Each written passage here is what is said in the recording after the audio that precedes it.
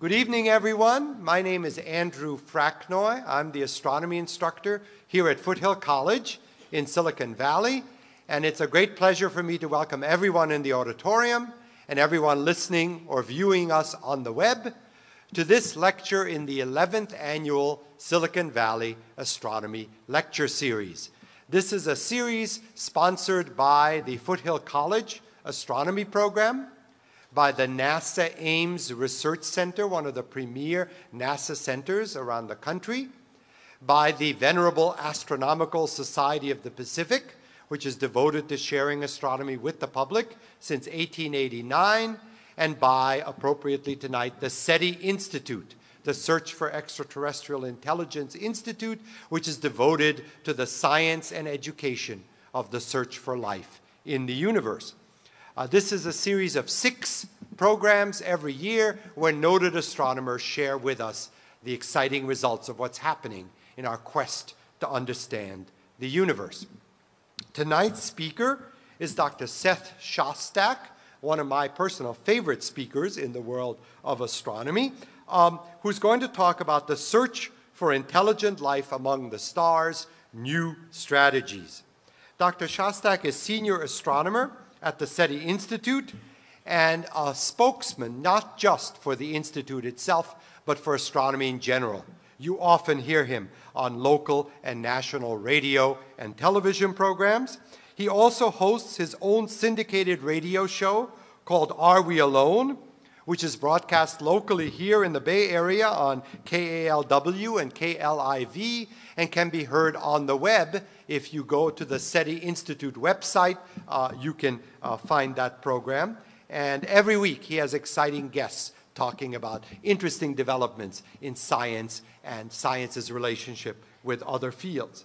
Dr. Shostak has written hundreds of articles and web pages on the quest for life elsewhere and other topics in astronomy and astrobiology. He has a degree in physics from Princeton University and a doctorate in astronomy from Caltech. For the last 6 years, he's been a distinguished speaker for the American Institute of Aeronautics and Astronautics. He's written and edited a number of books on the search for life elsewhere, and his most recent book is designed for the public at large. It's called Confessions of an Alien Hunter, a scientist's search for extraterrestrial intelligence. It was published by National Geographic Books, and I highly commend it to everyone who's listening to this lecture. So we've asked him to talk about one of his favorite subjects, the search for cosmic company. It's a distinct pleasure and a privilege to introduce Dr. Seth Shostak.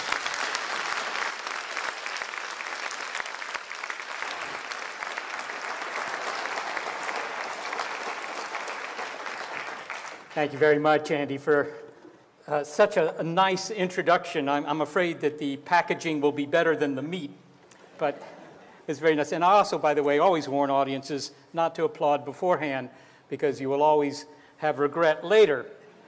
It's nice to be back at Foothill College. Actually, when I first came to this part of California more than 20 years ago now, I had a lot of free time, which is not the case now, but I had quite a bit of free time in the evenings, and I came up here and took some courses in creative writing, actually. It was somewhat by accident. I just wandered into the wrong room by mistake. And I have the fondest memories. I think that Foothill College, to the extent that I can write, taught me how to write. So it's very nice to be back here and to be back part of the lecture series. It's been a while since I've given a talk here.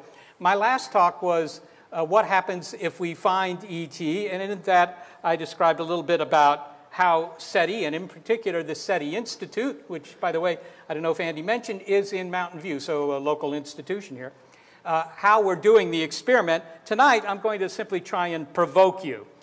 This is not entirely malevolence, but it's just to suggest other ways of doing SETI that you might think about. And if the hit rate on these ideas is as much as 5 or 10%, that'll be pretty good as far as I'm concerned. So first off, here's just a picture of the universe, or part of it. You see a whole bunch of stars. There's some, hot gas and so forth there, some cold gas you can't see. In the background, some galaxies. The number of stars in our galaxy is on the order of a couple of 100 billion. I think most of you know that number. the question that has been asked now for a very long time and that we're finally getting an answer to is, well, how many of them have planets? Now, those of you who follow this thing know that we've discovered more than 400 planets around other stars. That per se is not so interesting. What's really interesting is what fraction of stars have planets. And if you talk to Jeff Marcy, who's spoken in this series, or other people who look for extrasolar planets and say, well, Jeff, if you had perfect instruments, what fraction of stars do you think would show planets? And he says, well, maybe half, maybe 3/4. Okay? Now, for an astronomer, half is the same as all. Okay? You don't worry about factors of 2. In astronomy, pi is 1 or something like that. So what that means is that there are on the order of 1 trillion planets in our Milky Way. And if none of those seem suitable enough for you, if you're particularly picky about your planet, you can always go to another galaxy and find another 1 trillion planets. But this is a big number. I just want to emphasize this. People say, why do you think there's life out there? There was a reporter at the Institute recently who asked me, do you really think they're out there? Which I found a very bizarre question to ask of someone who's working at the SETI Institute. I mean, you know, why would you do it? But I said, yes. And he said, well, why? And I said, well, it really comes down to this. It just comes down to this number, because if only 1 in a million of those planets meets the requirements for your gusto-grabbing, free-living lifestyle, that's still 1 million worlds just in our galaxy. So, you know, the numbers look good because they're large.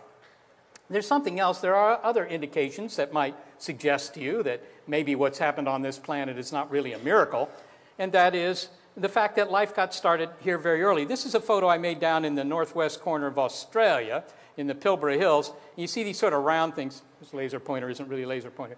It just I'll telepathically tell you where to look. And there's a business card there for size or something like a business card. You see those round things that look like frozen cantaloupes. Those are fossilized stromatolites. Okay, those are just the colonies of bacteria. And we know how old this rock is from radioactive dating. We know that fairly accurately. It's about 3.4 billion years old. What this is saying is that 3.4 billion years ago, right, there was plenty of life on Earth. So since the Earth is only 4.5 billion years old, what this is saying is that life got started very quickly on Earth. And that suggests, doesn't prove, it's only an example of one, but it does suggest that life wasn't a very difficult experiment. Certainly not an improbable experiment, because it got started very quickly. Okay, so how are we looking for not just life, but the kind of life that could hold up its side of the conversation, namely intelligent life? Well, I think many of you heard Jill Charters speak here recently talking about the Allen Telescope Array, which is a joint project of the SETI Institute and the University of California at Berkeley, to build our own telescope to do this sort of search. And for the Berkeley people, also to do some top-notch radio astronomy. By the way, there's a dime in this photo for scale, but if you don't see it, you can see me going around flashing the antennas. This thing is located about 300 miles from where you're sitting, up in the Cascade Mountains of northeastern California. And it's located there, by the way, not because of the cuisine, but because it's surrounded by mountains and therefore shielded from all the interference from the Bay Area. In any case, it's named after Paul Allen, who's given the money to get this thing underway. And it's, as I say, an instrument that's really designed from the get-go to be very good for SETI research. This is a big step forward, by the way, because people will often say, SETI is celebrating its 50th year this year, in fact, in April. You haven't found anything? Doesn't that embarrass you? Or, don't you get discouraged or something like that? Keep in mind, we've had to do these experiments intermittently using other people's antennas. So, it's like trying to find the cure for cancer, but always having to borrow the microscope. It's very slow going. This will have an in-house telescope. We can use it 24/7. That's a factor of 10 improvement in speed right there. Covers a very much wider range of frequencies. These are all technical things. There will be a few technical things in this talk, not too many. I'm told that every time you show a graph, this was a lesson I learned in grad school, every time you show a plot, you lose 10% of the audience. So I have 12 plots in this talk. Put them all at the beginning so that you don't have to suffer long. And it can also, this is a really important point, and this has to do with the nature of antenna arrays. It can look at more than one star at a time, so you're not just looking at one star and then looking at another star and looking at another star. When I say looking at a star, of course, I mean we assume that they have planets around them. This is an aerial shot I made about a year ago. There are currently 42 antennas in this array, but the design goal is to make 350 of them. But it's not the only way we do SETI. We also do optical SETI, so-called optical SETI. And this is a photo up at the Lick Observatory. This is a telescope that's about 1 meter in diameter. So it's, you know, a small telescope, an old telescope, but perfectly adequate for aiming at nearby stars, using some electronics in this white box behind. That, by the way, was put together by Shelley Wright here, who was a student at the time, an undergraduate student at UC Santa Cruz, and look for very brief flashes of light. Right? If you get a brief flash of light in a nanosecond, in a billionth of a second, and maybe you count, you know, 100 photons or 1,000 photons, that's got to be something special, because the stars don't do that. Right? A star 100 light years away, like the sun, would produce less than 1 photon in a nanosecond for a 1 meter telescope. So this is another way to look for life in space. They may be flashing us with their lasers. So we have these dual approaches. Now, this whole field was begun, as I mentioned, 50 years ago by Frank Drake. Here's Frank. He always put on a tie and a jacket when standing out in the cold there in West Virginia. This is the 85-foot antenna that he used in the spring of 1960, pointing it at 2 nearby stars, hoping to eavesdrop on signals coming from those stars. This was Project Ozma. And he started what is known as today's targeted search strategy, because he didn't point the antenna at random. He picked 2 nearby stars. They were about 11 or 12 light years away. They were stars like the sun, and he looked at first one and then the other. He actually scored on the second one. He got a signal, but it turned out to be the U.S. Air Force, so that didn't count as alien intelligence. There you go. Okay, now, I want to emphasize, this was the strategy that was chosen then, and this is the strategy we still use a lot today. The SETI Institute is very keen on targeted searches, and the Allen Telescope Array is planned to also look at individual stars, okay? And the idea is that you look at the nearest ones first and you work your way out. But I'm going to suggest tonight some alternatives to that. Now, this plot, which was made up for a magazine article, just gives you some idea of how much search space we've looked at, right? I mean, you're looking for ET, you haven't found it. Well, this tells you why. These are all the, you know, just a couple of the parameters of the signal, right? They've just been plotted as 3 axes here. And you can see various experiments. Actually, this Allen Telescope Array is, you know, for the future. We haven't actually filled that in yet. So you can see that very little of the search space has actually been examined, right? And so when people come up and they say, you know, you haven't found anything, you guys ought to give it up. And I get emails like that every day. I respond to them that this is completely analogous to going to Africa in search of megafauna, right? Landing your ship on the shore and examining one city block of Africa and then saying, well, that's it, no hippos, no elephants here. You know, I think I'll go home. There's no megafauna. There are no megafauna in Africa. And that would be early days. That would be premature. The same with SETI. Okay. Now, the Allen Telescope Array has a design goal of not 42 antennas, which is what it has now, but 350.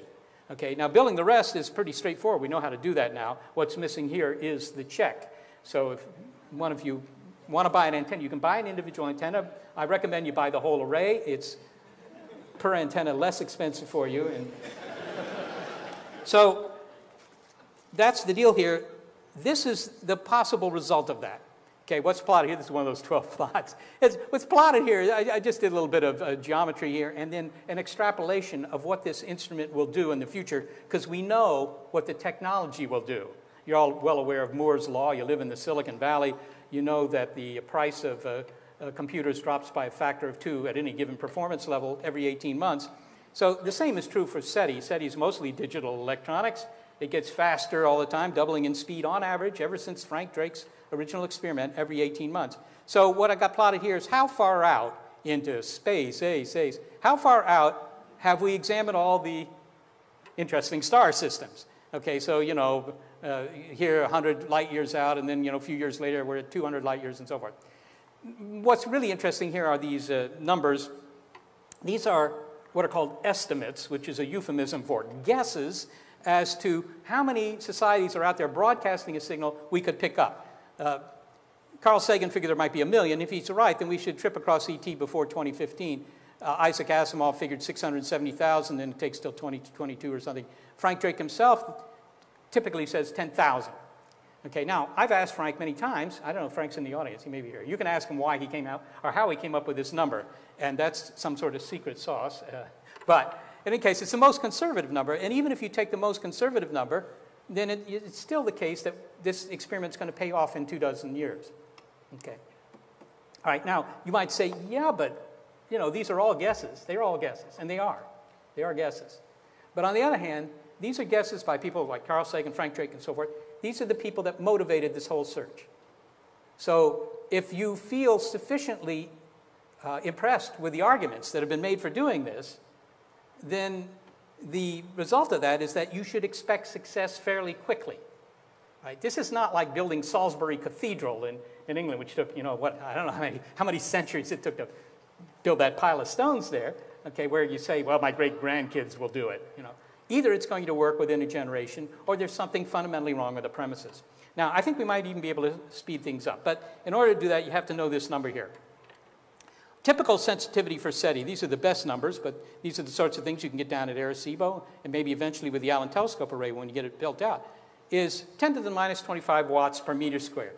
Okay, that's the weakest sort of signal you could find coming in on a 1 hertz channel and so forth. Now, you know, what is that? Well, I mean, it's just a number, but let me give you another example. If you take one of those Allen Telescope Array antennas and you aim it at the sky and you're collecting a signal that's at that level, and you've been doing that ever since the dinosaurs were snuffed, in other words, for 65 million years, after 65 million years of collecting that with one of our antennas, the total amount of energy we'll have collected is the amount of one ant raising one leg once.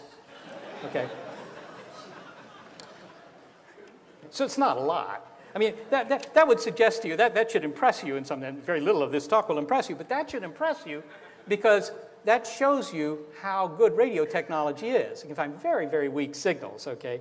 And it sounds like we should be able to find really pipsqueak transmitters out there. But, of course, space is vast, all right? And the consequence of that is that the signals, of course, are attenuated by distance. So here's a computation. This is another number you can, if you don't like this number, you can try this number here on the bottom at your next cocktail party. Let's assume that the aliens were aiming an antenna our way, trying to get in touch because they want to sell used cars or whatever. They're 1,000 light years away. That's pretty far. That's farther than we generally look, but let's say 1,000 light years away, they've got an antenna as big as the one down in Puerto Rico at Arecibo, which is 1,000 feet across, right? Hold 4 billion scoops of Baskin-Robbins. All right, they've got that aimed at us, and we're looking at them with a similarly sized antenna.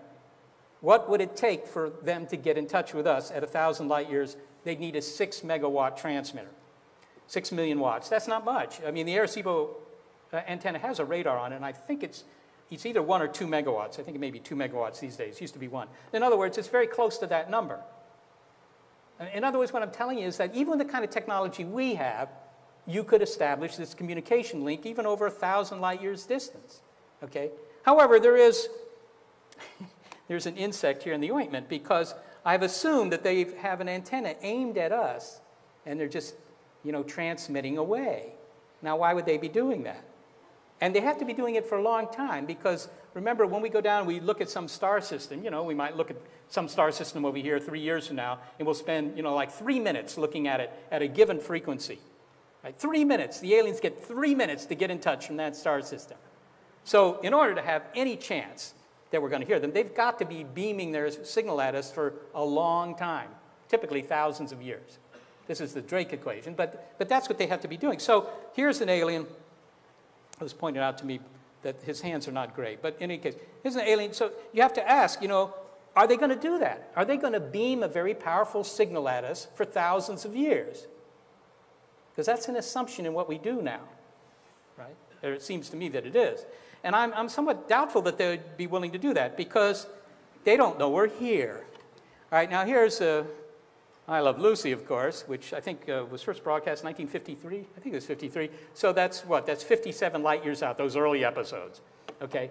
So you can work this out that, you know, I Love Lucy is washing over another star system at the rate of about 1 a day, which you'd think would make the advertisers happy, but, you know, they might not like Fred Mertz's jokes or something.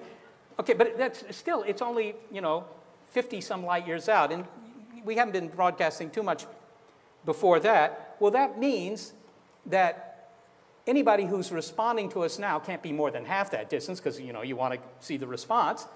And within the distance of the signals that we've been sending out, within half that distance, there are only a couple of thousand stars. Only a couple of thousand that know we're here.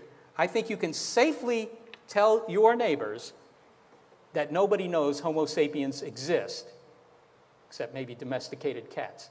Nobody knows that we're here, right? So when your next door neighbor, tells you stories of how they're being hauled out of their bedrooms at night by little gray guys who are, doing things that their moms wouldn't approve of, you can say, gee, that's remarkable that they've come all the way here to do that because they don't know we exist.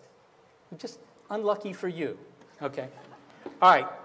Now you might say, oh, yeah, but maybe they found some other signal. Well, the facts are our city lights have not reached them either. To find our city lights, by the way, is very hard. You might work out how big an antenna, or rather a telescope, you need to see the lights of Earth from a couple of hundred light years. It's big. It's like an antenna about the size of the solar systems, or a mirror that's big. It's very big. The chlorofluorocarbons in our atmosphere that would tell them that we have refrigerators, that information hasn't reached them. Smoke, smog, the CO2 in the atmosphere. The aliens are always coming here to save us from ourselves. Right? Why are the aliens here now, Bob? Well, because they're unhappy about what we're doing to the environment, and also they're worried about nuclear war. Well, doggone it, they don't know about any of that stuff, right? And so, if they're here now, it's not because they knew about that stuff. It's like, you going to save the hippos without knowing about the hippos. Okay, so, it doesn't make too much sense to me that they're going to be relentlessly targeting us with a very big antenna with a lot of power. But you could say, yeah, that's okay. Maybe they're really broadcasting. Maybe they're transmitting a signal that just goes to everyone, like KGO, right? Maybe they're doing that. So they got maybe they have a big transmitter down in the center of the galaxy because after all, it's that's the place to go, and it's just belching out used car ads, as I suggested, or maybe join our book club, whatever it is, okay? And we'll pick that up. Well, that's maybe not a bad idea.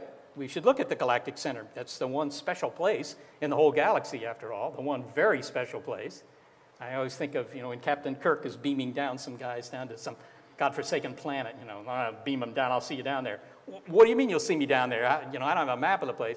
They can always beam to the North or South Pole. Everybody knows how to find those. In the galaxy, there's only one unique place, of course, and that's the center. So maybe they're broadcasting everywhere. All we have to do is look at the center of the galaxy. As I say, a good idea. However, you can work out the numbers. In order to produce a signal that we could detect with our present SETI experiments, looking at the galactic center, would require that their transmitter have a power of 5 times 10 to the 17 watts. That's a 5 followed by, 17 zeros there. That's a big number. In fact, that's more than all the sunlight falling on the Earth. And indeed, to put that in perspective, if you work that out in kilowatt hours, right, that's 10 to the 18th kilowatt hours, that's what it worked out. And you pay here to PG&E for a kilowatt hour, you pay about 10 cents.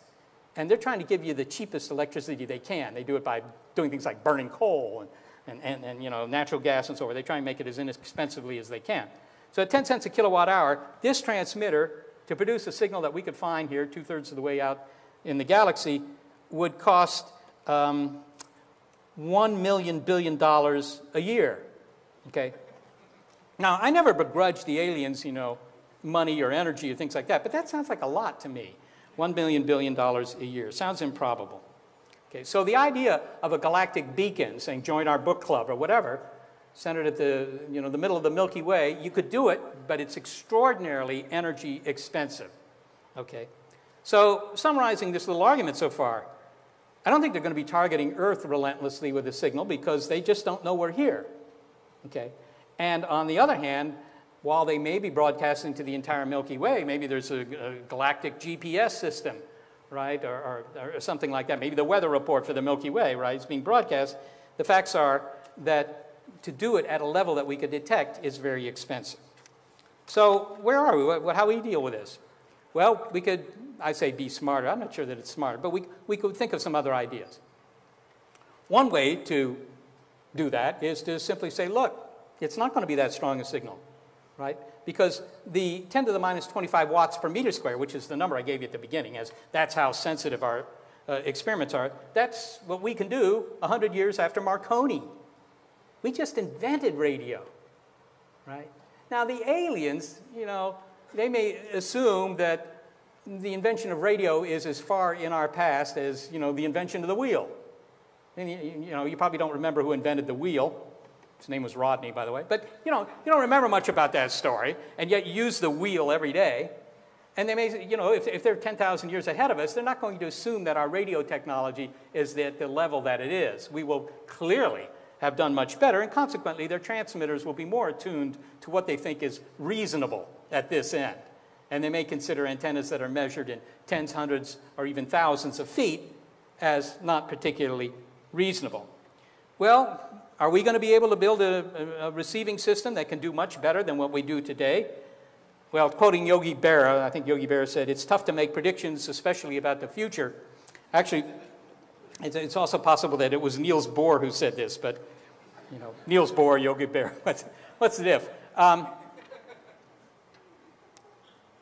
Let's see if we could go for weaker signals. Well, this is one way we can go for weaker signals, building bigger antennas, and of course we're going to do that. This is an artist's rendition of the square kilometer array, which will have 10 times the collecting area of the one down in Puerto Rico. So that's pretty big. And with something like that, you could obviously push the power requirement at the other end down by a factor of 10. So instead of $100 billion a year of electricity, it's only $10 billion of electricity. I don't know that that helps a whole lot. But I point out that there's an interesting aspect to this kind of technology. Radio antennas of the future, radio telescopes of the future may not have these, you know, dishes. They may not. But when you have a dish, you know, a physical 3D structure like that, then the cost of each antenna goes as any dimension cubed, obviously. Okay, but if you have flat antennas, and it may be possible to do these all as some sort of substrate, and you just have a whole bunch of dipoles on the ground, then the cost per element only goes up as the square of any given dimension, and that might be a real win there. But in any case, here's sort of the bottom line on all this stuff. What I've done here is I've just taken a bunch of my favorite radio telescopes and plotted them on this plot as to how much collecting area they have. And so this was, you know, one of the first ones built by an amateur, Grote Reber in Wheaton, Illinois, back in the 1930s. And there's a square kilometer array. You know, that date is more or less there, but you can shake that thing around. And you can see some other telescopes in there. Now, the point is they're getting bigger, at least on average. They get bigger. The biggest ones get bigger. And this is a least squares fit plot there. And you may or may not believe it. But what it shows is that over the course of 100 years, the antennas have gotten about 100 times bigger. Okay, so, you know, every 100 years, every century, you get 2 orders of magnitude improvement. Now, you may not believe that, but that seems to be the case. I'll give you an optical example. On Mauna Kea in Hawaii now, Caltech and others are building the 30-meter telescope. Okay, they haven't actually broken ground on it, or maybe they have, but, you know, most of the ground is still there. 30 meters across, a mirror 30 meters across. For comparison, 400 years ago, Galileo built a telescope with a 3-centimeter aperture. In fact, it was probably smaller than that because in the old days they would stop the lens down. You know. In other words, that's a factor of 1,000,000 improvement in size in 400 years. Right? So that's 6 orders of magnitude in 400 years. That's not too much different than 2 orders of magnitude in a century or so. I mean, you know, so you get orders of magnitude improvement over the course of a few centuries. Right? So that suggests that when we get a little bit farther down the line here, we could build an antenna that was big enough to find the kinds of signals that would be pretty cheap to broadcast to the entire galaxy. Okay, this is an example with the square kilometer array, but you could get down to this sort of sensitivity, and that means that the aliens would be able to broadcast a signal we could pick up with only 10 to the 13 watts. And 10 to the 13 watts is still a lot. That's 10 trillion watts. But actually, humanity consumes somewhat more than that already. So, you know, it's now getting to a level where you think, you know, a really advanced society might be able to afford something like that. So that's one way to do it. We just sit around for a couple of 100 years and then do the experiment again. Needless to say, this isn't very interesting, okay? But the other possibility is to do what's actually proposed here, and that is to take an antenna, the bigger the better, and just aim it all the time at the galactic center, for example, for a year and just beat down the noise. You would gain a couple of orders of magnitude over current limits if you did that. And maybe that's enough to give you success, and maybe not, but it strikes me as something that's worth trying. In other words, a very highly sensitive search of at least one spot on the sky, and that spot on the sky I would think would be the galactic center. By the way, this harkens back to the idea of Barney Oliver, known to many of you in the audience. He was the R&D director at Hewlett-Packard for its first 20-some years. Barney Oliver was in the 1970s proposing that we ought to build a huge array of antennas to try and find ET. But, you know, unfortunately, you have these artist impressions that sort of scared everybody off because that looked expensive, okay? And I'm sure, well, in fact, it was expensive. There were, you know, these billions of dollars. But on the other hand, that's sort of misconstrued what his idea there was. His idea was, look, you build one antenna, and you do the experiment. And if it doesn't work, you build 4, and then you build maybe 16 and so forth. That you just keep building it until it works. And that way, you never build more than you need, okay? Which I thought was a clever approach. Hasn't been done. Okay. Here's another way we might approach SETI. This is just, you know, to get your creative juices going. Special cases, I like special cases. This is an idea that goes back a ways, primarily espoused by Guillermo Le Marchand, who is an Argentinian astronomer and physicist. And here's the way it goes. It turns out that, although he wrote a lot of papers about this, it turns out that 20 years earlier, the Russians had already thought of it. But actually, when you look into any idea in SETI, it turns out that the Russians had always thought of it earlier. And, you know, the interesting thing about that is that it's usually true, too, by the way. They really did. They were very clever. I think the Russians didn't have a whole lot of money for equipment, so they would sit around with pencils and papers. And they were very smart. Still are, actually. Okay, so the deal is, suppose some supernova goes off, you know, in our galaxy, nearby galaxy. Bam, big explosion. Right, well, the astronomers, here's some alien planet there. Right, so the astronomers on that alien planet, they wake up. They go, wow, like supernova. And, you know, that means we can get maybe... you know, some PhD theses for the grad students here, whatever. Maybe I can get tenure if I write something up. So all the telescopes on that world are aimed at that supernova for a couple of days or a couple of weeks. They study the heck out of it. But one guy, you know, is clever enough to say, wait a minute. And he waits half a day, and he just sends a signal out in the direction opposite to the supernova. Okay?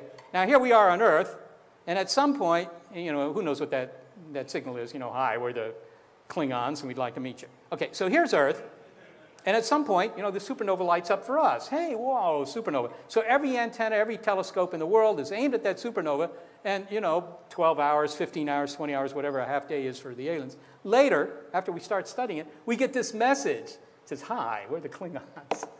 You know, want to come to our parties. Okay, so this is pretty nifty because it tells you when to look and where. You don't have to, you know, just have long, long lists of star systems to look at. You just look at a supernova whenever it goes off. Okay. The trouble is, of course, there aren't that many supernovae going off in our galaxy. And in other galaxies, it's a little unclear whether it's big enough to get anybody interested. But this is a clever idea. I think it's a very clever idea. Here's another idea. I floated this idea years ago at a conference in Italy where it got essentially no notice. And since then, it's been ignored. But here it is. It turns out that on the basis of theoretical calculations, you could have planets around double stars. Now, about half of all stars, 60%, I think is an actual better number, are multiple stars. Stars, you know, like to have buddies, and they have, many of them do. Okay, and you can have planets around these buddies if either they're very close together, so the planets go around both at once, or they're separated by not very much, maybe the distance from where you are to Saturn, which isn't a whole lot, and you could have planets around both of those things. Okay. In fact, we found planets around double stars. That has happened. Okay, but well, if you can imagine some society growing up in a system like this, and maybe you grew up on a planet around this lower star, you would, as soon as you invented rockets and radio, all of which are sort of contemporaneous, right? You invent radio, and then within 50 years you invent rockets, and then you invent the H-bomb. All these things happen at the same point, right? So just when you go on the air, you blow yourself up. But, okay, so that's a different story. So you're on a planet around this guy, and very quickly you colonize some of the planets, assuming there are any, or just build satellites around that star, because a second star could be useful for you. Get some energy out of that. Who knows? Just study it, right? And that means now you've, in some sense, your society extends over both stars, and they will communicate, right? There'll be communication back and forth between these two star systems. Now, imagine the situation, and this obtains for one in a couple of hundred of such stellar pairs, that they're seen kind of edged on. And they become what are called eclipsing binaries. You can see the animation of an eclipsing binary over there. And here are actual observations of an eclipsing binary where you see the star, you know, get brighter and dimmer because, you know, the big star, which is kind of dim, gets in front of the small star, which was kind of bright. A small star is a white dwarf in this case. Doesn't matter. And you can see the light curve here. Okay, so these are called eclipsing binaries. You don't actually see the stars going around one another, but you know when one gets in front of the other because suddenly the light goes away. Okay? Well, all you have to do is say when that happens, you're looking right down the communication pipeline between these double star systems. So again, this tells you when to look and where to look. hasn't been done, but I think it's maybe something worth considering. Here's another idea, and this has also been proposed. There was a big fight about whether we thought of it first, or some guys at NASA had thought of it first, and then it turns out that the Russians had proposed it 20 years earlier. But the problem is that nobody reads the Russian literature, I suppose, except the Russians. But this is a piece of art by Lynette Cook here in the Bay Area, showing a planet transiting a star. We know about many of these now. But imagine for a moment that this is the Earth going in front of the sun. So, this is what Kepler's looking for, of course, transiting planets. But imagine that the aliens had their own Kepler project years ago, and they found the Earth that way. Right? They just happened to be in the right parts of the universe that they would see the Earth cross in front of the sun, so they know that there's Earth there. And, maybe they said, well, it's kind of a rocky world, and we can measure a little bit of oxygen in the atmosphere, so maybe it has some life. Why don't we occasionally give them a ping and see if they'll join our club? Okay? So maybe what they'll do is they'll say, look, we have to figure out when to broadcast to them. We don't know that there's any intelligent life there, but we'll broadcast to them sometime during the transit, which takes a couple of hours in the entire year. The Earth takes a year to go around the sun, and for a couple of hours, it'll block the sun from their point of view. Okay? So all we have to do then to get in touch with the aliens is examine the ecliptic. We just look at the path of the sun through the sky. We move the antenna 1 degree every day. Right? So there goes the sun around the ecliptic. We're looking in the anti-sun direction, of course, right? And expect their signal to come in, wherever they are. When we're transiting the sun, they will time their signal to get to us when we transit the sun as seen from their star. Now, that requires that they know the distance from where they are to the sun fairly accurately, but not in unconscionable accuracy. It's a kind of accuracy we might have in 100 years. So, again, tells you where to look. They know when and where to transmit. You can't read this. If they target the sun, by the way, if they're good enough, if they have big enough arrays that they can do that, it doesn't cost much in the way of power. Here are the alien transmitters over there. And their beam, whether it's a light beam or a radio beam, just covers the sun. They know we're somewhere in that disk. Then, they can send us 100 bits per second with only the power of an automobile headlamp. Okay, so that's pretty cheap. Okay. We don't do this either, but it seems like an easy thing to do, because all you need is an antenna about 25 meters across, an 85-foot antenna, something like that, and you just look at the anti-sun direction all year long. Trivial. There are plenty of 25-meter antennas around. Okay, you could look in the infrared. We don't do this either, but this is a matter of economics. And the reason to look in the infrared, I pointed out Shelley right here looking for flashing lights from the sky, but those photomultiplier tubes that are doing this, they're just sensitive to the kind of light that your eyeball is sensitive to, ordinary light, the few photons in this room here, okay? But ordinary light, it's great for a lot of things, but it's not maybe so good for signaling over long distances in the galaxy. This is just a picture of the Milky Way at night here, and a little bit of earthly topography. But you see all these dark clouds. There's all this dust in the Milky Way, in the plane of the Milky Way. And what this does is it makes it very hard to signal over distances greater than on the order of 1,000 light years. Depends on where you are and which direction. But on that order, if you're trying to signal farther than that with ordinary light, it isn't going to get through. It's going to get blocked by all that dust. Okay? So, but not in the infrared. Infrared goes right through the dust. Okay? So, doggone it, all we need to do is have a optical SETI experiment in the infrared, and let's look for things. And the problem with that is the infrared doesn't penetrate the atmosphere. So in order to do this, you have to move the experiment into space, or maybe the backside of the moon or wherever. And that's too expensive at the moment, but it's a very obvious thing to do. Okay, here's another idea. SETI SETI experiments, we're looking for a signal in space, but we only look at one little tiny patch at a time. It's kind of, like looking for comets. Now, you don't use the world's biggest telescopes to look for comets, because they're looking at a little tiny patch of the Keck telescope will never find a comet. Comets are found by amateurs, mostly in Japan, it seems, with binoculars. And they get up very early every morning, they know where to look. Okay.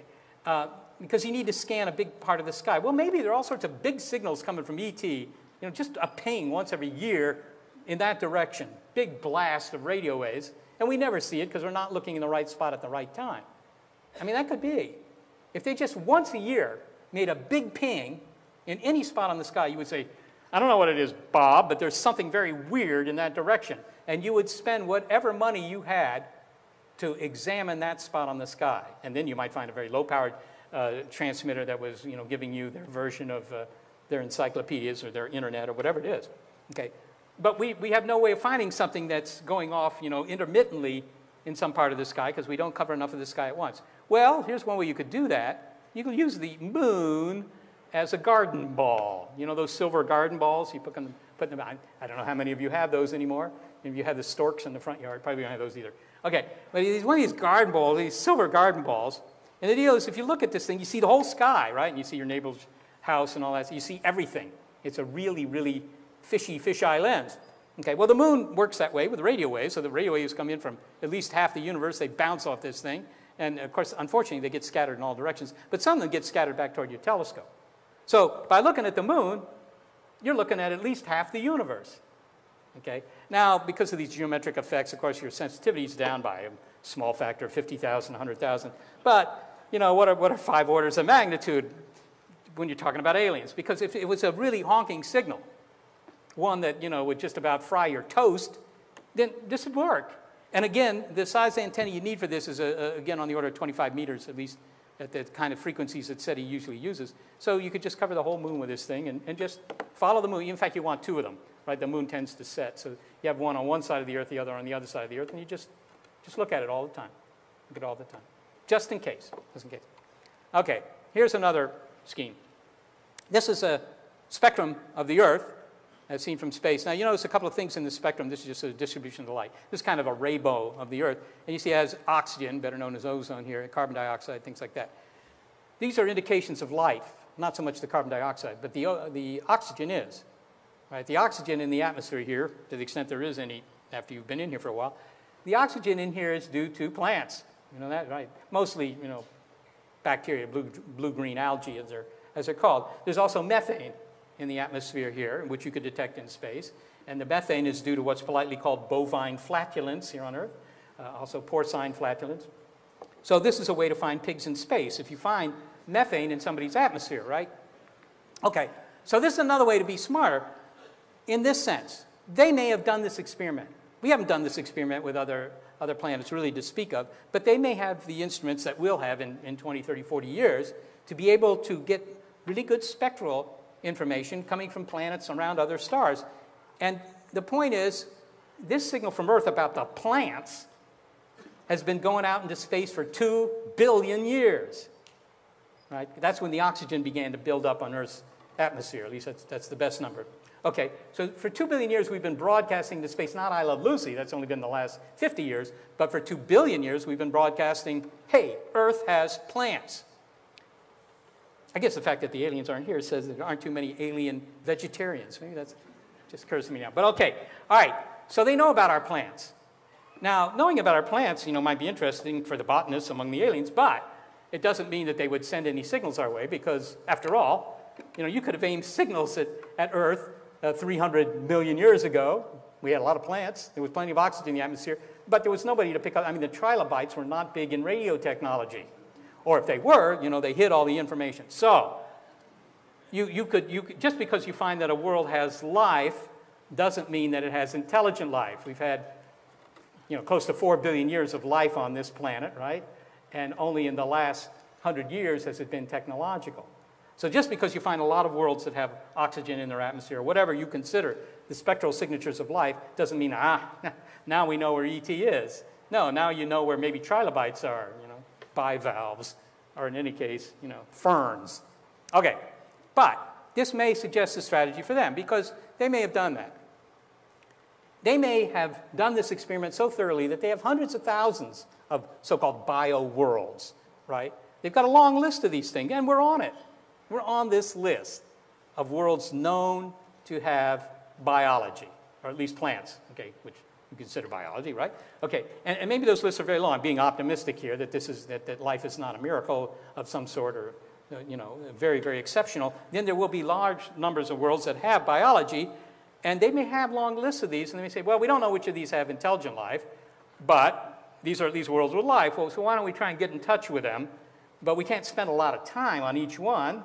because each one has a pretty low probability of having a life. So maybe they just ping them sequentially. Here's an example, a real numerical example. Suppose ET pings 1 billion targets. They found 1 billion of these. That's a big number. Over and over and over again, you know, every 3 days or whatever it is. They just go through the whole list again. They send each of them just a 1 nanosecond ping. They do this with light, say. All right, 1,000 photons per second, so per meter squared. That would be an easily detectable signal even for our experiments today. So every couple of days they do this. If they have that kind of duty cycle, then the repeat interval is 3 hours. So every 3 hours, you would get a ping from these guys. Every 3 hours, big ping. Okay? And again, that would tell you, well, you know, there's not much information in the ping, but there is this information in the ping. It gives you a spot on the sky. You know, they're there. There's something funny there. And then you would, again, you know, you'd put all your grad students on it. Okay. Now, to do this, requires a 5 gigawatt laser, which is pretty powerful. But again, that's something we can build. So this isn't so much of a demand on the aliens. So what this suggests to me is that maybe if ET is really trying to get in touch, aiming big antennas at the Earth all the time, this doesn't seem to me as reasonable as maybe a 2-tier transmitting strategy where they just first try and get your attention with a ping, right? And that just means you're on a list, okay? And then they have a low power, always on transmitter that has all the information. Right, that's just always on, regurgitating the information over and over again. Remember, if ET is hundreds of light years away, 500,000 light years away, we're not going to get in conversation. I mean, it's going to be very tedious, right? You finally hear from these guys, so you send them a response, hi, we're the Earthlings, we'd like to know what you look like and whether you have rock and roll. Okay, and you send that, and it takes 500 years to get there, and if they deign to reply, that's another 500 years for the response, and then they come back and say, you know, please repeat that, or whatever. So that's tedious, right? It's going to be one-way communication, essentially one-way communication. And I am fond of pointing out that I took Latin in high school, and we had one-way communication with Julius Caesar. He was talking to us and not the reverse. Well, the kid next to me was talking to him, but Julius was not listening to him.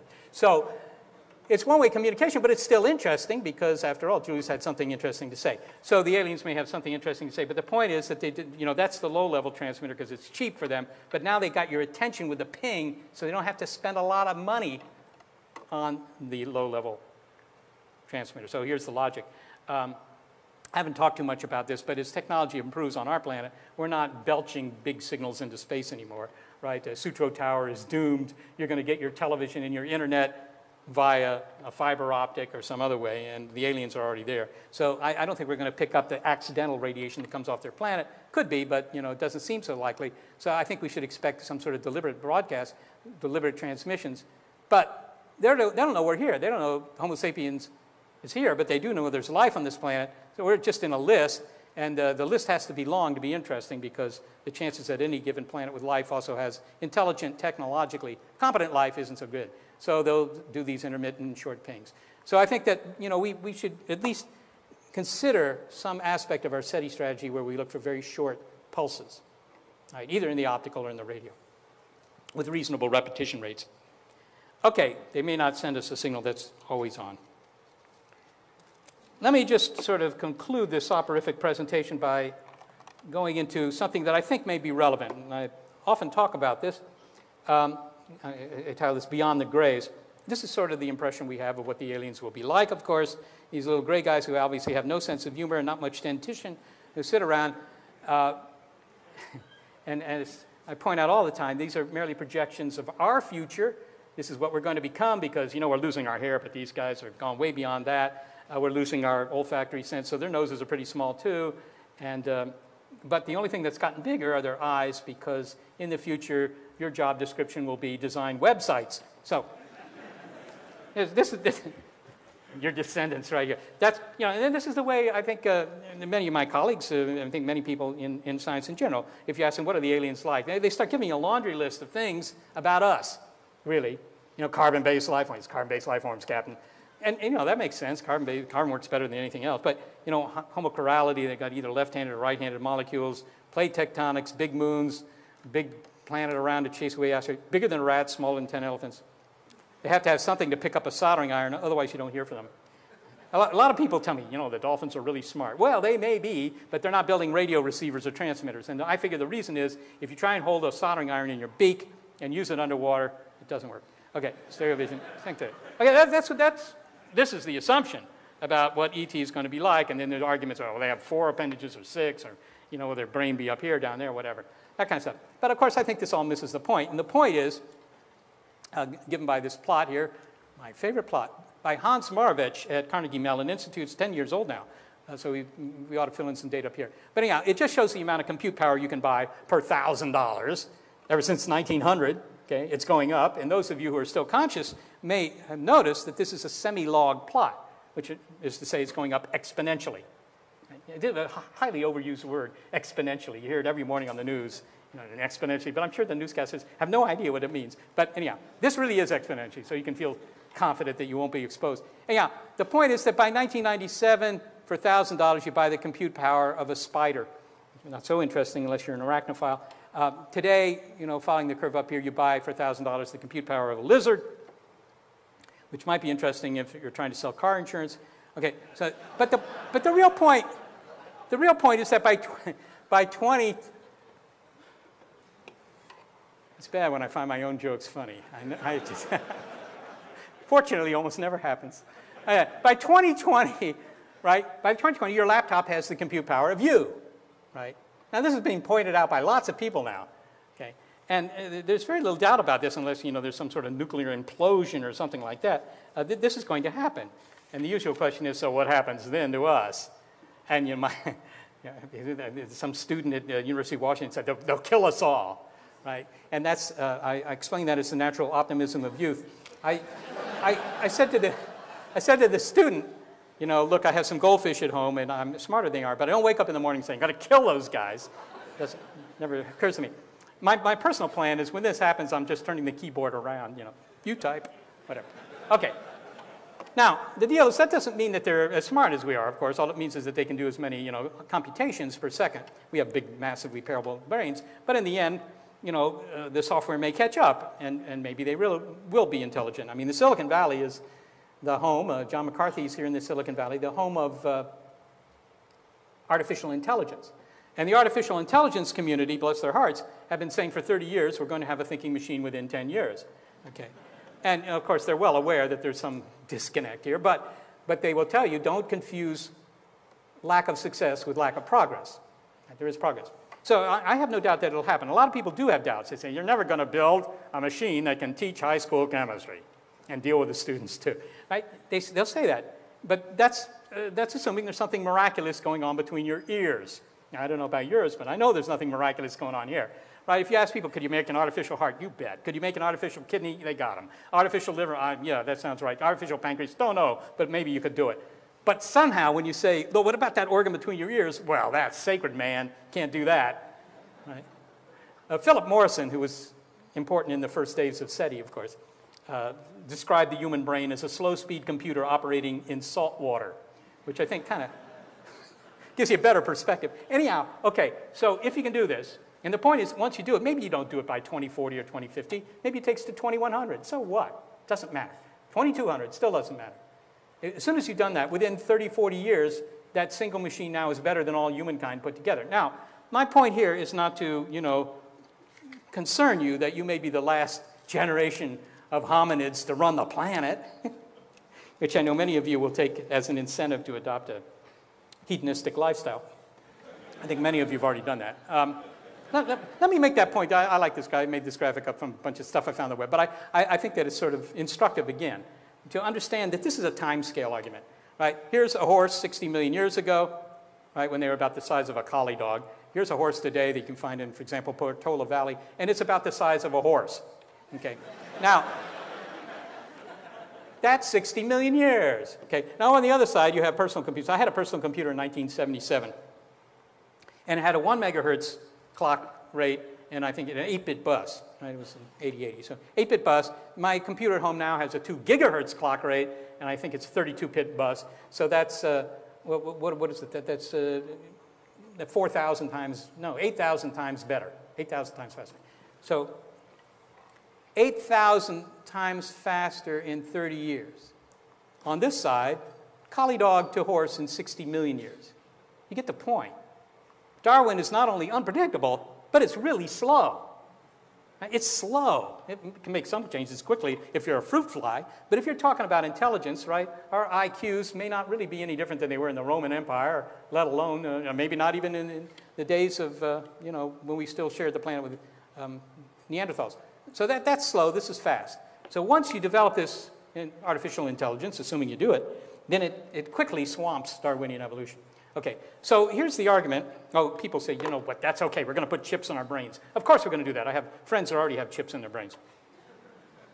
And we're going to become like the Borg. We're going to be half human and half machine, right? And we're going to prove on this silly molecule over here that we're sort of going to keep up with the machines because we're going to take advantage of machinery ourselves. Well, undoubtedly we will do this. I don't doubt that we'll do this, and this will be very interesting for you personally.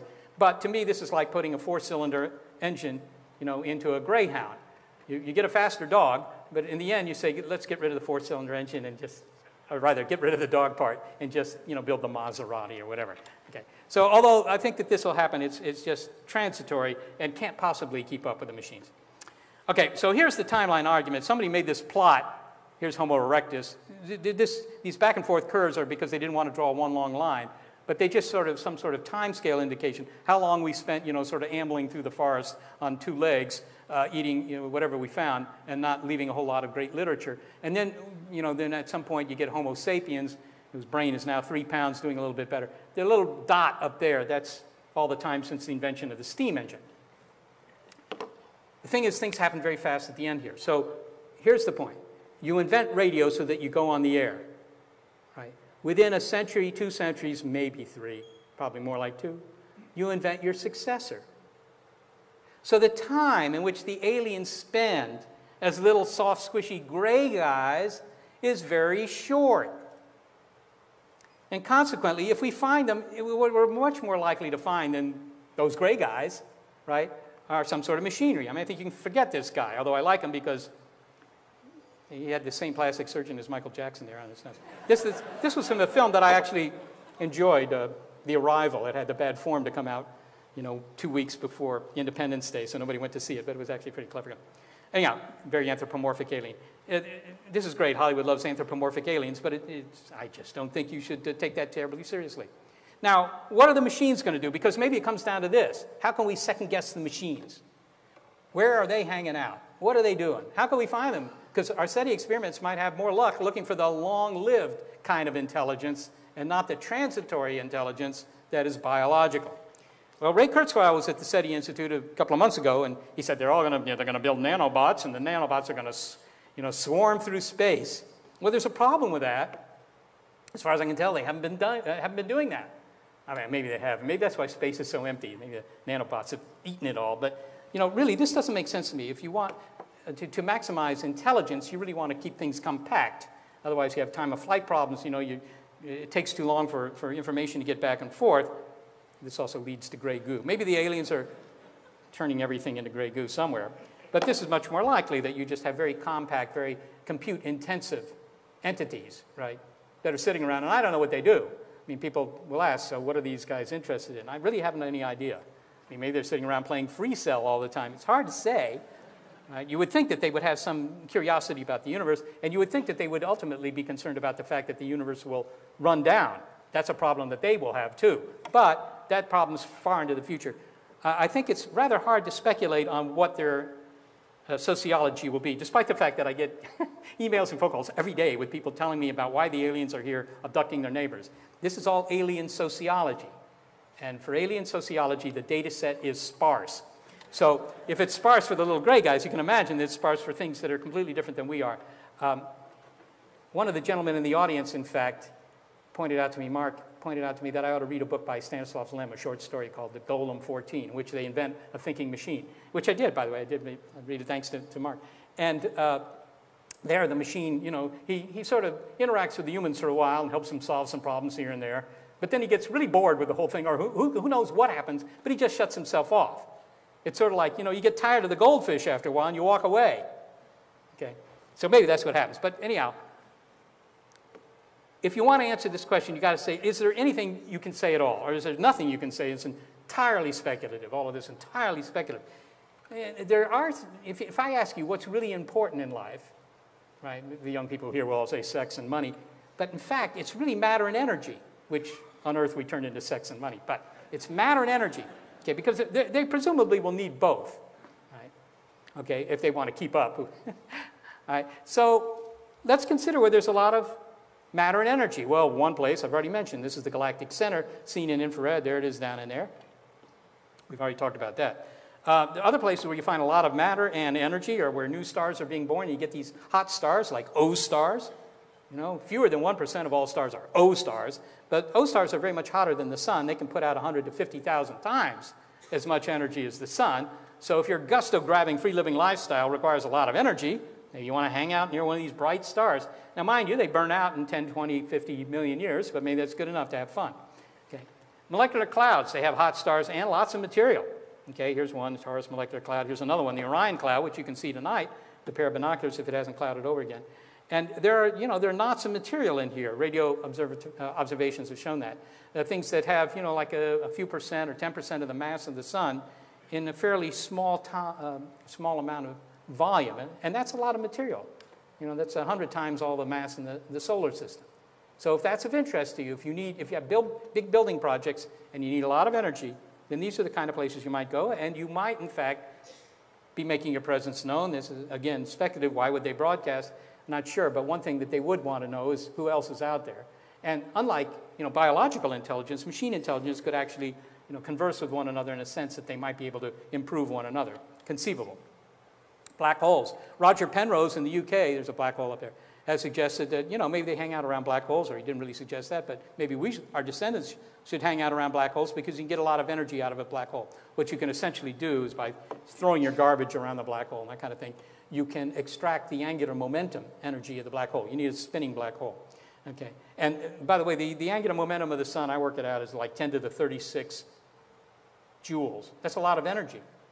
So, if you have a black hole that's made from a star about the size of the sun, 10 to the 36 joules will keep a society like ours going until the last star has burned out, right? A long, long time. So, maybe they've gone there. I like these guys, these so-called Bok globules, because Bart Bok, famous Dutch astronomer, actually found these guys. These are just dark patches of dust and gas. They're typically the nice size to just cover with a radio telescope, too. And sometimes there's some bright stars nearby. But the real point is that these things are really cold. A lot of molecules there, 20 to 100 solar masses, a lot of material, very cold. Very cold might be interesting if you're a machine, because those of you who've taken thermodynamics know that a machine is much more efficient if it's got a good heat sink, if it's in a really cold environment. You want the temperature difference between the engine and the environment to be great. So these very, very cold places, which are only a couple of degrees above absolute zero, might be the places where some really clever machines are hunkered down. Well, then let me finish off here. It's been 50 years since Frank Drake, who comes into the Institute every morning and writes this equation on the board. A little unclear what it means. Keep meaning to ask Frank. Anyhow, 50 years. We haven't found a signal yet. And that may sound like a long time, but again, the total number of star systems that we've looked at carefully up until now is 750. So even if you think that's the best scheme, that's such a paltry sample, right? Such a small sample. To say paltry is to denigrate it. It was actually a lot of work by a lot of people. It was an incredible tour de force to do that experiment, but it's still a very small sample of the star systems in the galaxy. Okay? We've just begun to fight, as it were. Thanks to new instruments like the Allen Telescope Array, we'll be able to speed up the search. And I've already suggested to you that if our assumptions about how many societies are out there are anywhere near correct, we may trip across the signal in the next 24 years. So it's the wrong strategy to give up. This is not the time to give up. This is the time, in fact, to get optimistic about the possibility of the future. I just show you this last plot just in case anybody still has their eyeballs open. These dots show you the speed, some metric of the speed of SETI searches since 1960. There's Frank's original experiment there. You see the red line is Moore's law, and you see the speed follows Moore's law very carefully. And with this slide here, this is a picture I made in June of 1997, and this is the basement of the SETI Institute when we were in our old quarters. This picture was made at 3:30 in the morning. You see Tom Pearson, our CEO there, Kent Cullors, the blind physicist in the movie Contact, was working there at that time. And we had found a signal that for a long time, 16 hours, looked like it had the characteristics that we were looking for. Very interesting. This really is 3:30 in the morning. I was so nervous, I couldn't sit down. I just had to walk around taking pictures because it gave me something to do. Right? Nobody went home. Nobody went to In-N-Out Burger. Well, there wasn't any In-N-Out Burger in Mountain View then. Nobody got, food. We just sat there and watched this signal. Well, that turned out to be a false alarm. That was the SOHO satellite, and it was largely due to an instrumentation problem that we had that we even thought it was real, but it was an extraordinarily good test run to show what happens when you get a real signal. What happens when you get a real signal is you stay up all night, and by morning, the media are calling you. The New York Times called me in the morning. They already knew about it. Hours into this, they already knew about it. You needn't worry that all this will be kept from you. It won't. They'll be writing stories about it long before we've confirmed the signal. That's for sure. You'll read about it first in the checkout line. That's my usual. And yes, you will. This hasn't happened yet, but I think it is likely to happen in this next generation. I bet everybody a cup of coffee on that. And I think that the other thing we might do is, although we've been doing Frank's experiment now for 50 years, there are other approaches that I've thrown at you, some of which I think may appeal to some of you, that I think we ought to try. Thank you very much for your attention.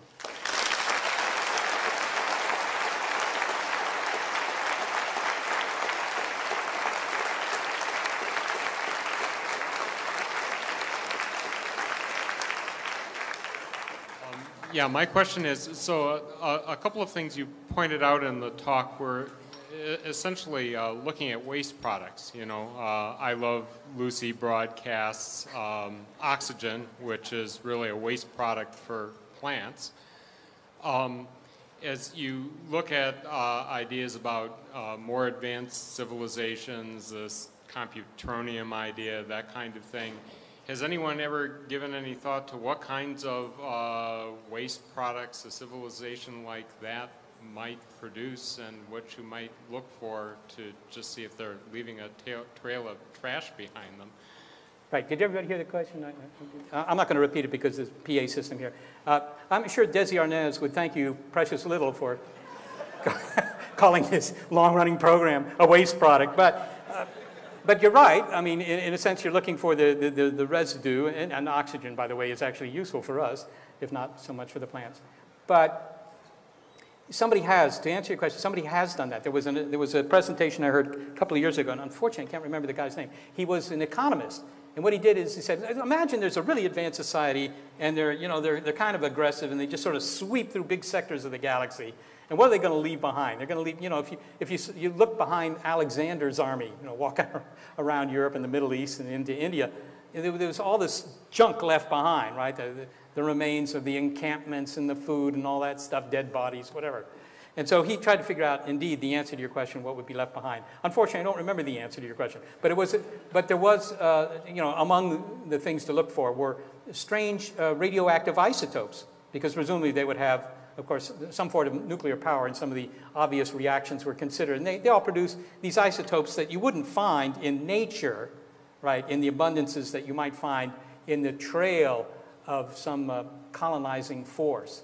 So that article actually is probably published somewhere. Send me an email, and maybe I can find it. But indeed, at least one person has looked at it. I think it's a good idea, although it's kind of disconcerting to think that we're looking directly for the trash. Over here, let's try this again.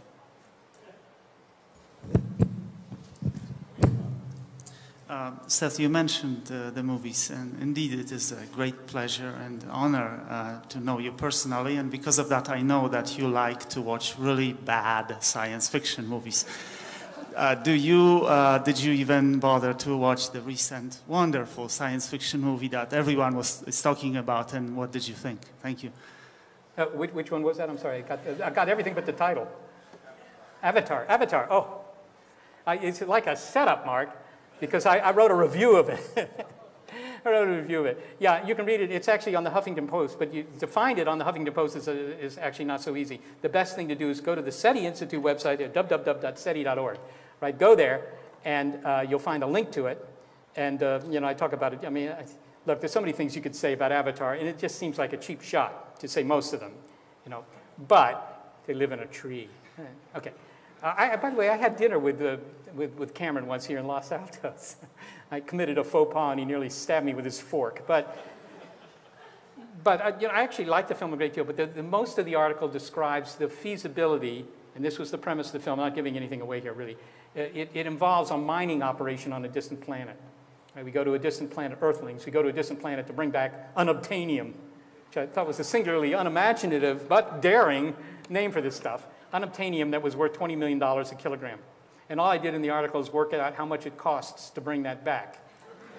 And the bottom line of the article says, this is like ordering a book from Amazon, latest bestseller, and having to pay $60,000 for the postage.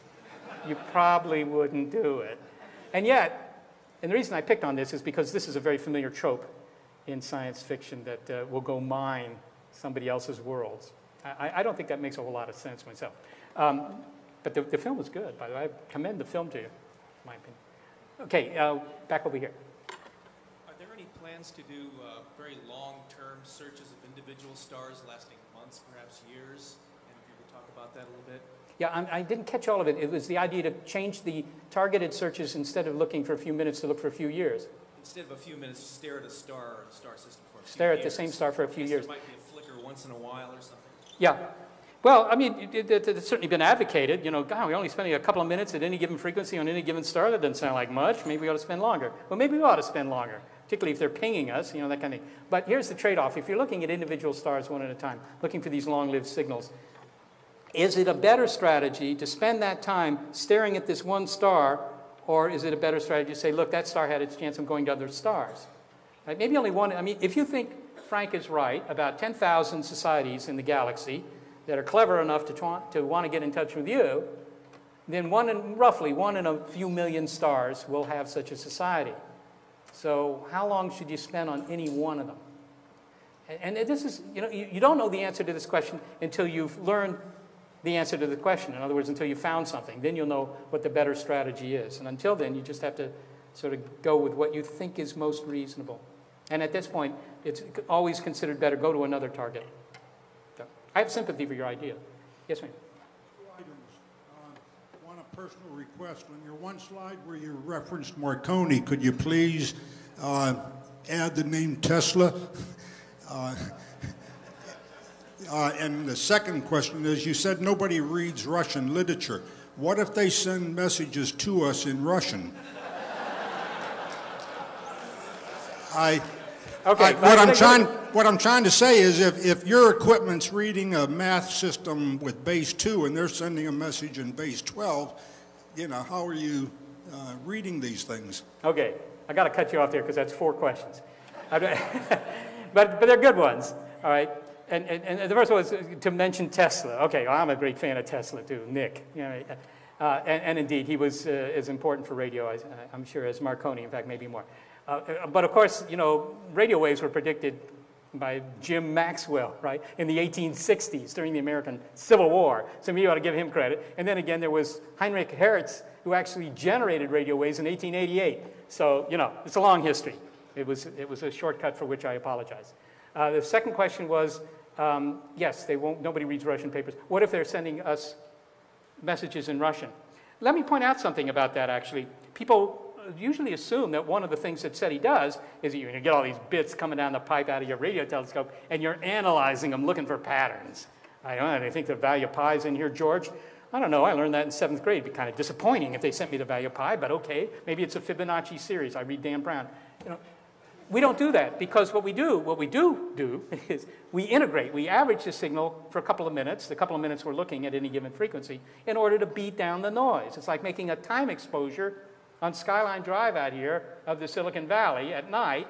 If you hold the shutter open for a minute, then you can see all this faint stuff, but the stoplights all look simultaneously red, yellow, and green because you've lost the temporal information, right? Well, we do the same. So we're losing all the bits.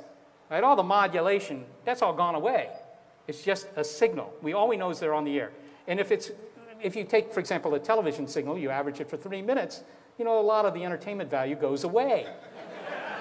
and I know my friends in the audience are thinking, there is no entertainment value. But yet, okay, so, with that example, if you could just barely detect the signal in 3 minutes, then you would need 10,000 times more sensitivity to get time resolution of like a microsecond, so you can see the signal.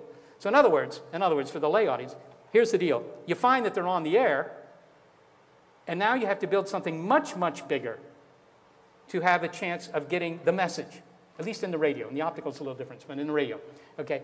And you know, you say, well, is that going to happen? I think it's going to happen.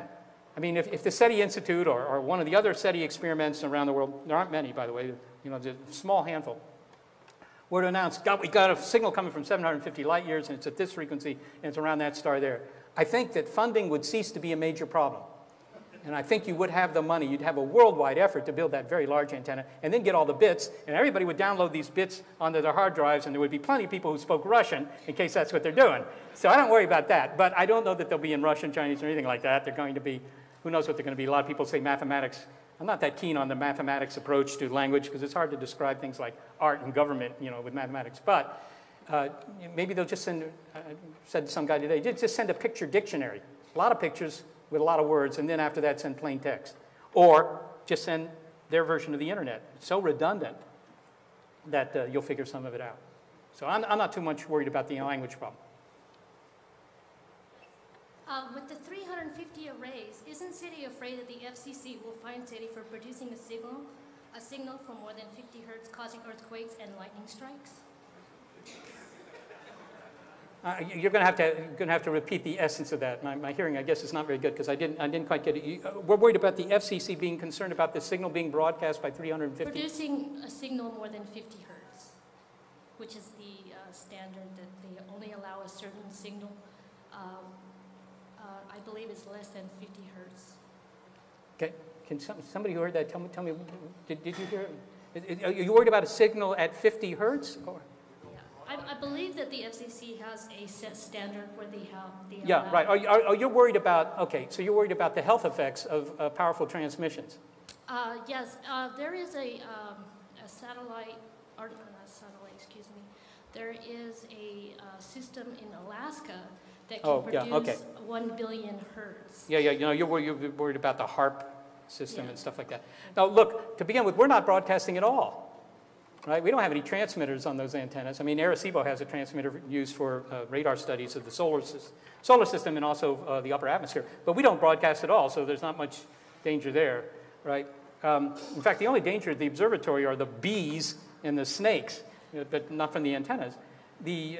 So I don't see that as a problem for us. You might say, well, the aliens, you know, they're not going to allow very, very powerful transmitters because of the health effects, but you don't have to have the transmitter on your planet. I mean, I think if you had a transmitter, you know, running at 10 to the 17 watts, if you could do that, right, you would definitely have it in space. And 10 to the 17 watts, Barney Oliver used to say, you know, waveguides melt. He had a point there. And I don't think 10 to 17 watts is very feasible. Yes?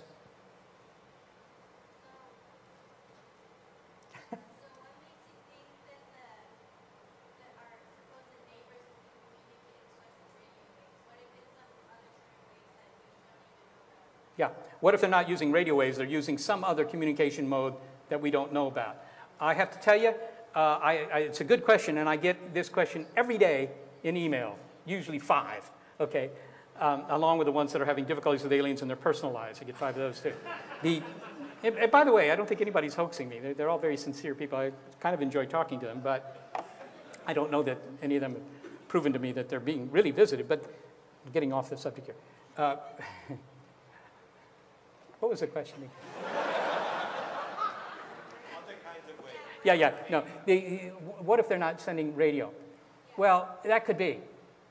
And the suggestions that I get are, you know, why not gravitational waves? And we haven't chosen radio simply because we can do radio. I mean, there is some element of that, right? Why are we doing more radio SETI, for example, than optical SETI?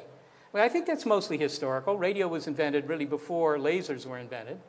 It took a while to figure out that the lasers actually offered you the opportunity because you can aim a laser into a mirror this big, right? And it makes a very tight beam on the sky. I mean, you know, optical photons are very expensive in terms of energy, but you can focus them very inexpensively, and consequently that makes sense. Had we invented the laser before we invented powerful microwave radio, maybe we would be doing more optical and less radio. But it's all the same thing. It's still all electromagnetic radiation. And we know that that travels at the speed of light, and it's relatively inexpensive to produce, and at least in the radio, goes right through all the stuff that hangs between the stars without impediment. So it really works as a communication medium. People suggest things like gravity waves. That's their favorite, gravity waves. Now, you know, we haven't even detected gravity waves yet, even though they're big instruments. It's very hard to detect gravity waves. And by the way, it's also very hard to make gravity waves of any size, right? You got to do things like take a star and shake it, right? Now, that's a big project. Even when left to the students, that's a big project. Whereas making a radio wave that you could find, 1,000 light years away requires building a transmitter that fits on this stage. Okay, so what I say to these other people is, well, what do you suggest? And, sometimes the suggestions sound intriguing. Neutrinos and so forth are often suggested. Hard to detect neutrinos, but they have advantages. The one big advantage of neutrinos, you don't really have to aim the receiver. Right? The neutrinos come right through the Earth, so even if they're down there, you can find them. Right? That kind of thing. But on the other hand, the detection efficiency for neutrinos is very, very low, and so forth and so on. They're very expensive. So, if you got a better idea, send me an email. But I have to warn you that a lot of people have done a lot of thinking about this. What do you think about the latest reported evidence indicating possible bacterial life on Mars? In particular, they've ruled out meteorites as the source of the amount of methane they're detecting in the atmosphere, and also a reinterpretation of the Antarctic meteorite suggested that the small fossil-like structures were similar to magnetically sensitive bacteria on Earth. Yeah. Well, I think many of you are familiar with the story of life on Mars having several lines of evidence suggesting life on Mars. Of course, the big science news story of 1996 in August was the Martian meteorite ALH 84001. And some NASA scientists at Huntsville and also Richard Zayer here at Stanford University opened that thing up, and they claim that they have seen evidence inside that indicates that there were microbial Martians at least 4 billion years ago. Now, that's very contentious, and it has been ever since the announcement, and I think it's still contentious. A lot of it hangs on the interpretation of these magnetic materials in there, which look like the kind of magnetic materials that bacteria make on Earth. But I'm not the one to ask about that. Actually, at the SETI Institute, we have on the order of 60 scientists, 50, 60 scientists, and almost all of them are astrobiologists. SETI is a small part of that. Okay, and the single subject that is most studied at our institute is Mars. So I recommend you get in touch with some of those guys and ask them their opinion. But at this point, I think they would all agree that while there are many suggestive things, like the methane on Mars is very suggestive, right? That it's not at the point where you say, we know there was life on Mars or that there is life on Mars. It's still indicative and not definitive. I think that that's fair to say. Yes, sir. I read something a while back that was thought-provoking, and I'd like your thoughts on it. The possibility of detecting signals depends not only on how many intelligent civilizations exist, but on how long their technological capability persisted. And since the age of the universe is, roughly 11 billion years or something like that? Yeah, 13 billion. 15, big number. If there's only 10,000 order of magnitude intelligent civilizations to look for, the probability that they all exist at the same time as us seems pretty remote. So how do you factor in the simultaneity of our technological capability to listen and the capability of someone else sending to be existing at the same time? Yeah, the gentleman's question has to do with the fact that, why do you think that they're out there broadcasting now? The universe is very old, and maybe they, those radio waves that would indicate ETs out there have washed over this planet, 300 million years ago, and the bivalves didn't find them. Or maybe they're going to come in another 300 million years. But all of that is encompassed in the Drake equation, right? Because that last term in the Drake equation, L, how long a civilization lasts, actually deals with it. And this is the way to look at it. Suppose I ask you, how many students are at Foothill College, for example? Or at Stanford. Stanford, to make it easier because it's a 4-year school. How many students are enrolled at Stanford? Well, you could figure that out. You can make a pretty good estimate by saying, look, how many freshmen are admitted every year? Take that number and multiply it by the average number of years they stay there, which is 4, right? So that gives you the number of students at Stanford, fairly accurately. Well, what Drake was saying, and this is the right way to look at it, it seems, how many societies are born every year in the galaxy, right? Intelligent societies, societies that are technological. How many come online, if you will, every year? And that number might be less than 1, but it's some number. And then how long do they stay in that transmitting state? It's completely analogous to the Stanford example there. And that gives you the number that are broadcasting signals that are going right through your bodies as you suffer through this presentation. And that's the number that was estimated at being millions by Carl Sagan or 10,000 by Frank Drake. It's the number that are contemporaneous with us, that are out there now, if you will, broadcasting now. And they're time of flight issues here, but they're not important. Okay, got that? Let's take 2 more questions because I know looking stultified. Yes? All right. Assuming that we do find an extraterrestrial intelligent life, and paranoia aside, what rational planning have we done to prepare for this mathematically probable? Yeah. You're asking what planning have we done to prepare the world for this news? More like, what are we going to say to them? What are we going to say to them? Oh, that's okay. That's a different thing. You can answer the other one too. Yeah, I'm going to answer both. Okay. As far as preparing for how we deal with the news, there is, in fact, there's not a whole lot of preparation. I mean, I don't know that Spain did a whole lot of preparation for the eventuality that, Chris Columbus might trip across a new continent. But we've done more than that, and there is actually a document, it's called a protocol, which I think is a very unfortunate name. And in fact, a committee that I chair at the International Academy of Astronautics has recently revised that document. It's very simple. We've simplified it and removed some incongruities in it. All it does is say, look, if you find a signal, you verify it, and then you announce it to the world, right? The first thing you do is you tell all the astronomers in the world, because you want them all to train some instrument, whatever instrument they have, in the direction of this thing. And then, then you tell the press and the government. In fact, we've already seen that what happens is that the first people to know are the press, right? Because there's no secrecy in SETI. There's no policy of secrecy, right? A lot of people like to think that there is, but there's not. There really is not. As soon as we get a signal that looks interesting, everybody's emailing their, girlfriend, well, Madge, don't tell anybody, but we got this thing, Madge's brother puts it on his blog, 5 minutes later. I mean, in a sense, it's not such a good strategy, because that means there are going to be a lot of false alarms, and you could worry about credibility.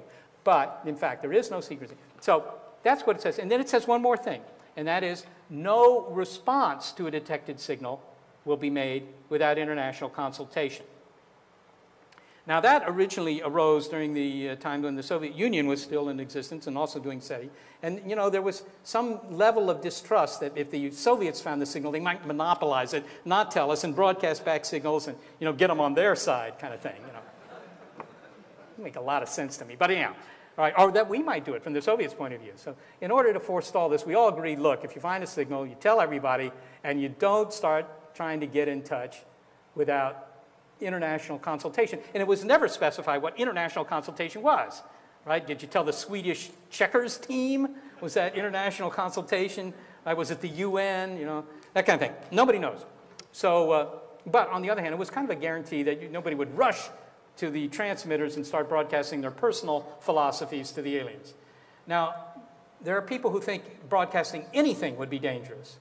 And in fact, there are people in the world who wanted us, as a SETI group, to forbid anybody to transmit even ab initio. In other words, without finding a signal, to transmit to, Betelgeuse or something, your favorite, a song you composed last weekend, because they might launch the rockets and you'll be responsible for the destruction of the world. There are very serious people who think this is an issue.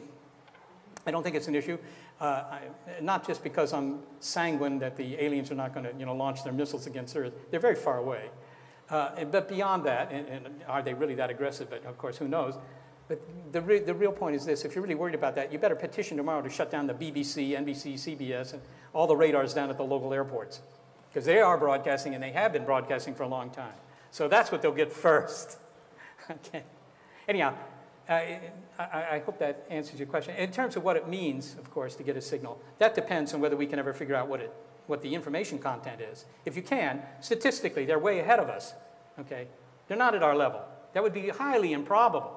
That's like taking a wheel of fortune with maybe 10,000 slots on it. Right? They could be 0 years ahead of us, 1 year, 2 year, all the way up to 10,000. For example, spin it once. What are the chances that they're fewer than 100 years ahead of us? 1%. Right? So they're going to be way ahead of us. So if you can understand it, it might be very interesting. It might be very interesting indeed. I don't count on that, but I think the real thing you learn is that what has happened on this planet has happened on many other places in the universe. Okay, I see that is it. I want to thank you very much. If you want to come see me, I'll be upstairs in the back. If you bought a book, I'll sign it. Thank you.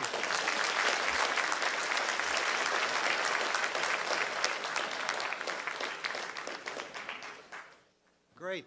So thank you all for coming. We hope to see you at future lectures. Thank you, Seth, for a wonderful evening, and he will be available to sign books right at the top of the auditorium. Thank you all.